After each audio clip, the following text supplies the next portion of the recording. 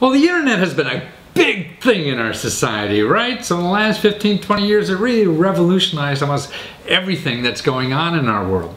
And then came crowdfunding or crowdsourcing and getting free money on the internet. Now that's just in the beginning stages, and that's about to have a big change in our society for ways of getting money. Now there's a third idea too that I think is really changing, and it's, well, changing the world really. That idea isn't changing because it's here already, but very few people are taking advantage of it, and that's 3D printing. And man, if you don't have a 3D printer now, you will soon, or you're going to be use someone else's soon. And I'm going to show you an interview with a fellow who lets you use other people's 3D printers. Now, what's a 3D printer? It makes stuff. It can make this. It can make your vase like this. You know, I just noticed on our stove, we have a knob that's screwed up on the stove. So if we didn't get a new one, instead of going to the manufacturer, I could print it out on a 3D printer for like $1, $3, $5, $10. You know, $50 is a lot of money. And you can make it instantly. And what's happening to make those kind of products or whatever, and I just thought of something. Somebody, then you can even make shoes. That's right. So I can go, oh, I need orange shoes to go to this office outfit, you know. I can generate my 3D printer and print myself a pair of orange shoes for tonight. Now, how cool is that? So that's what's happening. But now, see, a lot of people, and they're only like $1,000 or so, $1,200 to get it. And you can make money with a 3D printer because other people want things printed, and if you get one of these things and learn how to do it, then there's a website that people could go on and say, hey, I need orange shoes, or hey, I need this little gadget, or I need a new, you know, sofa for my kid's dollhouse or something like this, or a part for my machine to run my lawnmower or whatever it is. All these kinds of things you'll be able to make with a 3D printer instantly. And this is a collection, this interview you're going to have, of people who have 3D printers. It's a platform, and in other words, a website. You put in your zip code and you find out who in your neighborhood has 3D printers that are willing to print things for you. That's right. And there's other people, say you don't know how to do the graphics or how to print. There's other people to do that. So for like $100, you get it all done. You don't even have to know how to spell 3D printer and to get these kinds of things done. And that's right. It is, you know, all our manufacturing is going in China now because that's mass production. I think what's happening now in our society, mass production is over. You know, we all want unusual things. So producing a couple hundred, a couple thousand or whatever, you're not going to send it to China for that. You know, you want to do it here. And the cheapest, easiest way to do it here is with 3D printers. There's a guy I interviewed, you may have seen this interview, who has wine glass holders for your bathtub. And what he does, he's going to this site that you're going to interview to have them all made. He's selling them on the internet and charging $15, $20. And he's saying, hey, anybody with a 3D printer could make it, and I'll give you $5, $6, $7 or whatever it is. They're making money on it. He's getting it made, you know, right in his own neighborhood. See, you could find it in your neighborhood and get this made in your neighborhood and walk across the street and get it, or get in your car and go down the block or whatever it is to get it instead of waiting for Amazon to deliver things. See, it's really revolutionizing so much in our country, and it's something you got to watch. Maybe you're not going to, you don't see an application for it now, but more and more applications will be there where you could use this thing. So this is a clearinghouse. Somebody's on the ground floor of organizing all the 3D printers. You put in your zip code and you find out who will sell you their time. And it's very cheap. It's like, you know, Kinko's copying something because you don't have a photocopy. Well, now there's a guy down the street who'll make it for you because you don't have your own 3D printer. So watch this. Well, Nathan Toad, and you're the co-founder of Make XYZ, and you're going to get all the manufacturing that we send to China back here in the USA, and we're going to become the national powerhouse, or the international powerhouse for making stuff, and it's all because of 3D printers, right? So how do people use you? What can we do to get involved in this stuff? Well, first, I think I should have you be my sales guy from now on. But it's true. I mean, it's just we have to manufacture. That's what's going to create economic development. There's only so much bullshit we can sell each other on Wall Street. You know? We got to start making something real. You know? And 3D printers puts that manufacturing down into the average place. Like I was interviewing, the way I found you was through someone who raised, I forgot, $20,000-$30,000 to make wine glass holders for his shower room. And he says he's using you to manufacture it. He's not going to China. No, because he has a 3D printer. He's making them in his kitchen. He can't make them all, so he goes to your website, and you got people in his neighborhood or around the world that are doing his production for him at a fraction of the cost, too. Right.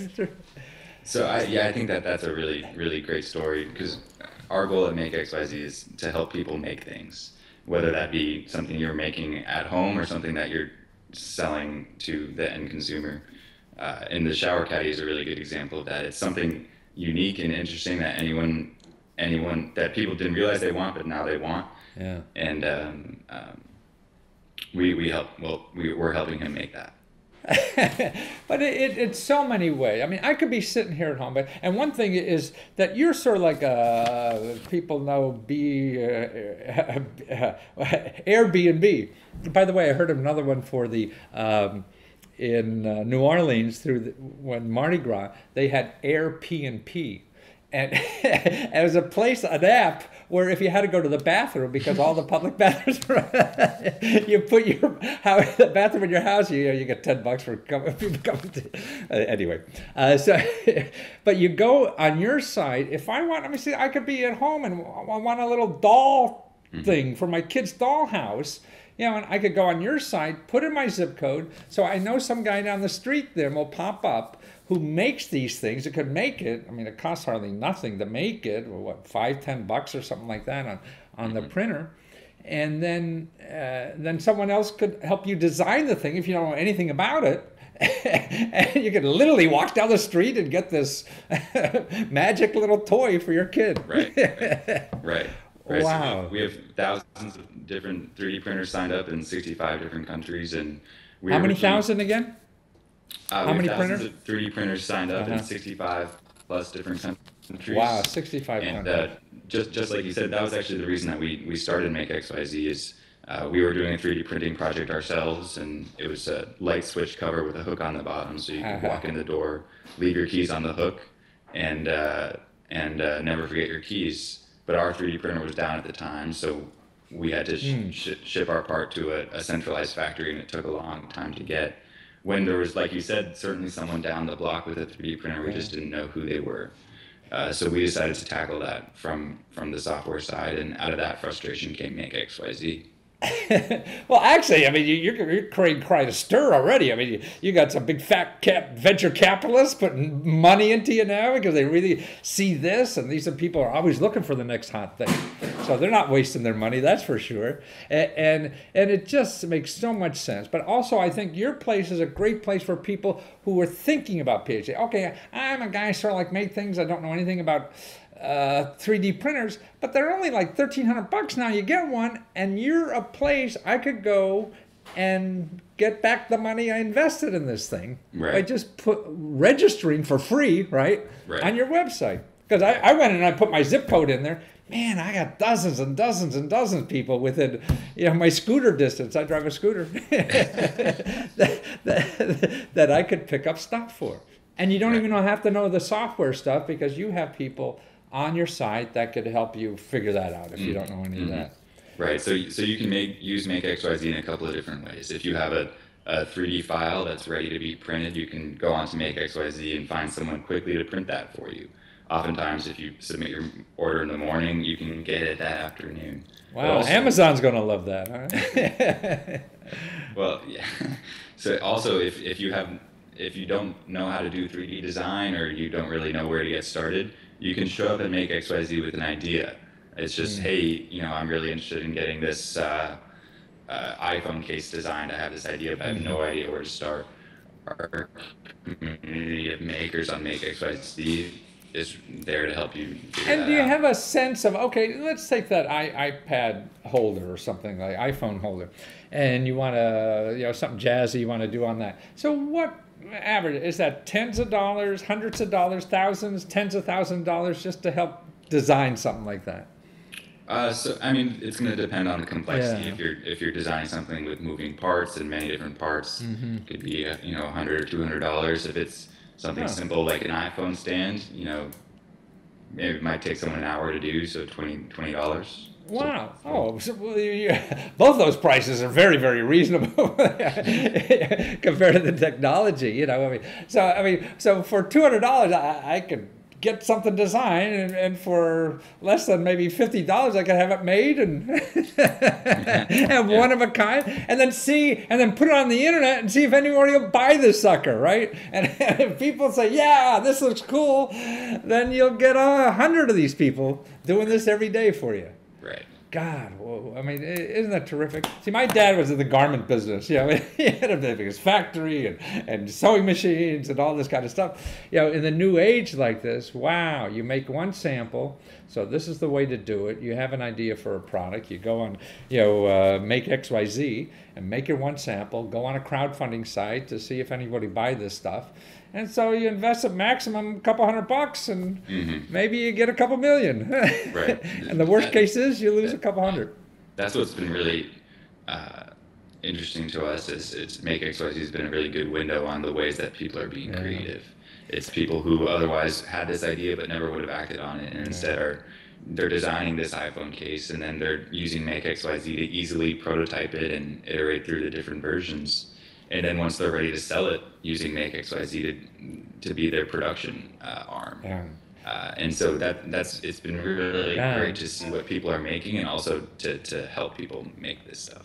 But more importantly, I think now it's sort of like literature and everything that is so segment. You know, I mean, a small segment market. I mean, we used to only have 3 networks, right? Now we have umpteen thousand. So the whole market of books, you know, we only printed so many, but now we have hundreds of thousands or whatever. So I think the same with products. Instead of mass producing 10 million, I mean, you know, we only need 3,000, and that's a big enough market for a small guy who want to sell something, yeah? Right. And so this is the way to do it locally, instead of trying to get 3,000 made in Japan or China, or Japan, that's old school, yeah. But China, and this is the growth of our country, I think, right here, making individual products like that domestically for niche markets or whatever, and you're supplying the factory. Everyone has a factory of 3,000 machines, you know, to make stuff for them through makexyz.com. With no overhead, no management, no nothing problem. Just a guy in his t-shirt down in Austin, Texas. Well, I'm gonna call you to do our commercials for us. Well, it's wonderful, though. I mean, I really am seriously enthusiastic. I would be that way if it wasn't. It's important. I think development is important. Doing something new, because the world is changing so quickly, and most of us in this country have no fucking idea what's going on. So, and it's young, bright people like you that do. You see the future, and that's why we have to hang on the coattails of people like you who are going to drag us there, whether you want it or not, because it's happening. And you're taking us there, Nathan. Thank you so much for being there, and people to get involved, get one of these machines, and then you'll make money forever. You can quit your job when you have a maker machine, a 3D printer. And the place to do that, makexyz.com. Great name. Thanks for having me. Okay, you bet. Take care. Okay, you're going to get one? They're cheap. And they're going to get cheaper, like everything else, you know, in our society that goes. They become better, faster, cheaper, whatever, as we produce more of those. So that's another hot new idea, and it's going to be there. My God, look at glasses. I think this is now, well, good glasses I could do. I already have 12 pairs upstairs. I don't know if my wife will let me have any more.